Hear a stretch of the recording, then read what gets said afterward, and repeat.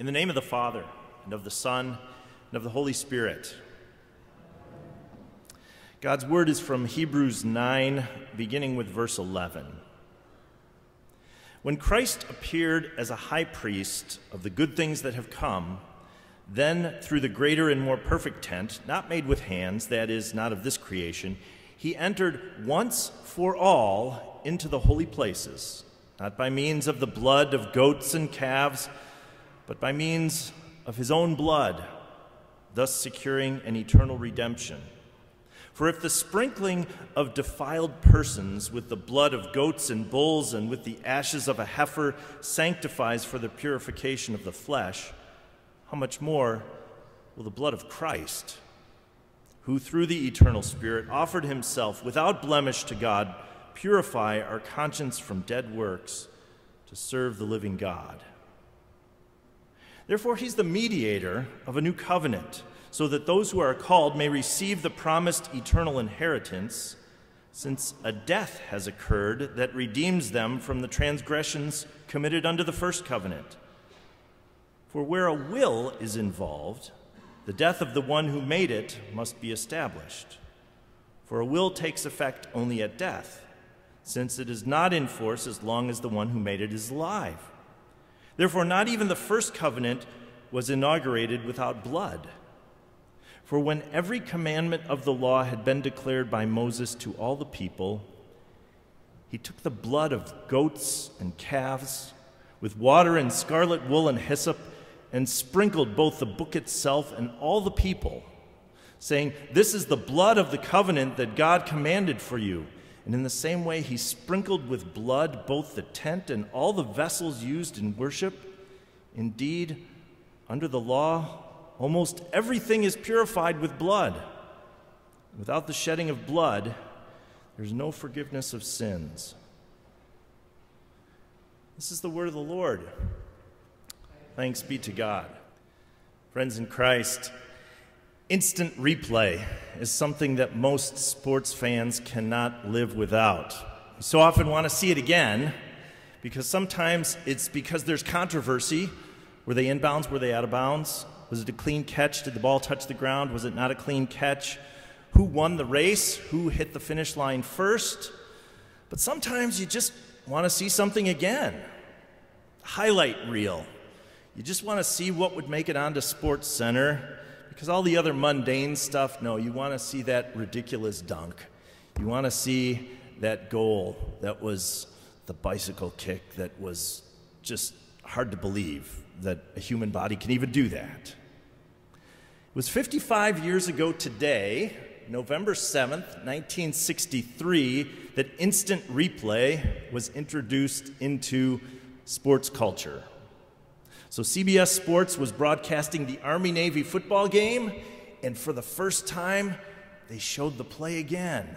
And they did instant replay, and since that time, we love it. We need it. We want it. Because you want to see what happened. Maybe you missed it. And now with DVRs, you can do your own instant replay. I can set it to 1/15th speed, and it takes a minute to do 4 seconds worth of play, so I can be the judge, right?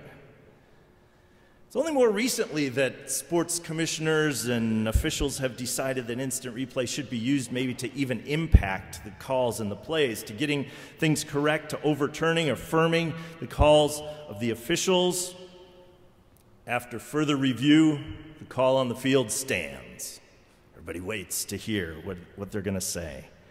There's some question whether human error, what is seen with the eye in the moment by the officials, people who are trained to know exactly what to look for, whether that still has any place in sports. That sometimes if it's wrong, we just deal with it. So many people demand perfection in the call of officiating. One call, that's all. No, wait, that's something different. No, but it is interesting in all of this that when you look at a singular play, it's something that only happens once. You can look at it 100 times, but it only happened. No matter how many times you watch it, what angle you see it from, you can't change what actually happened. Your perspective may change, but what happened is what happened.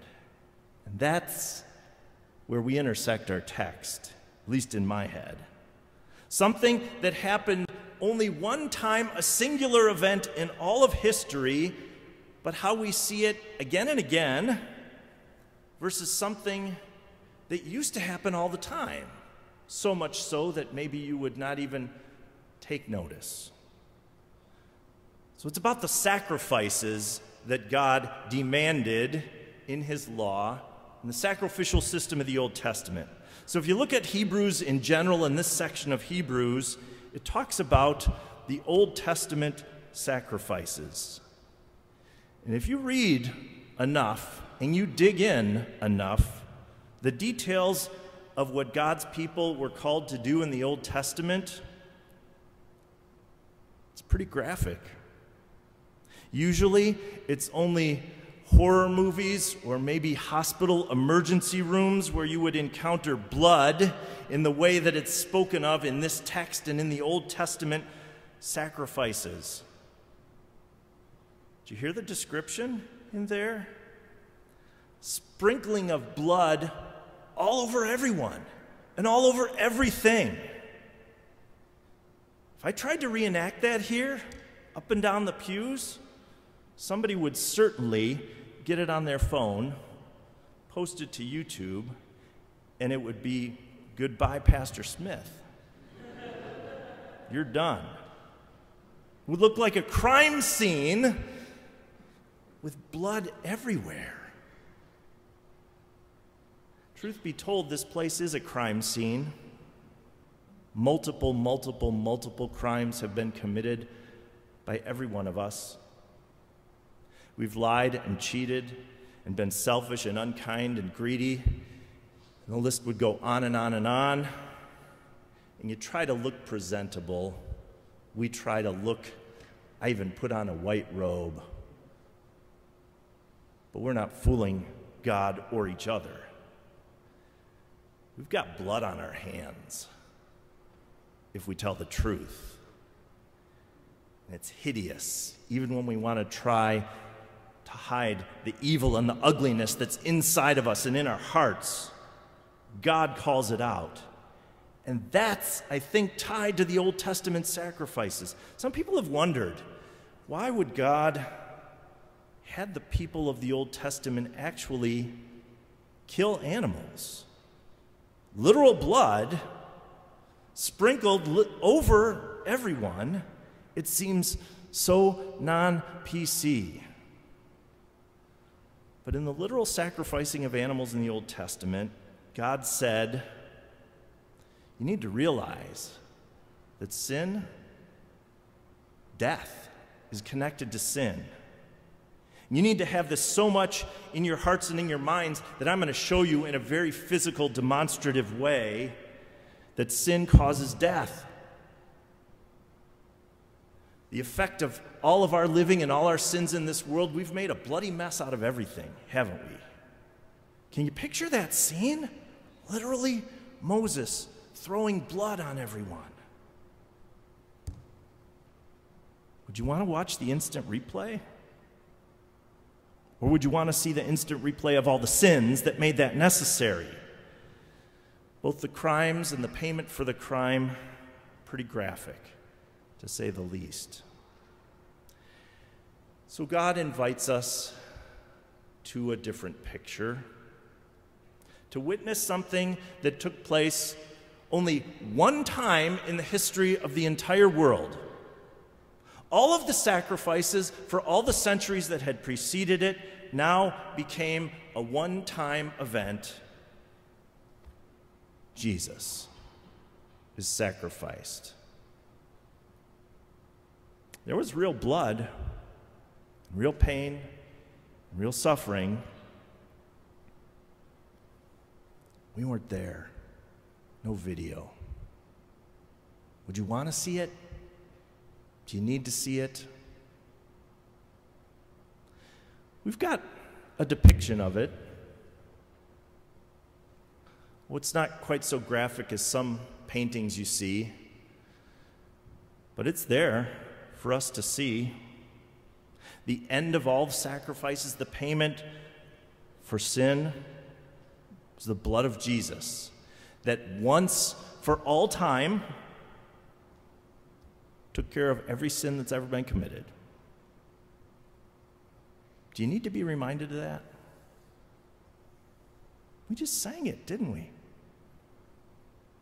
Are you hurting and broken within? Overwhelmed by the weight of your sin? Come to the altar. Father's arms are open wide. Forgiveness was bought with the precious blood of Jesus Christ. It doesn't happen without pain, without blood, without suffering. We care about so many things in life.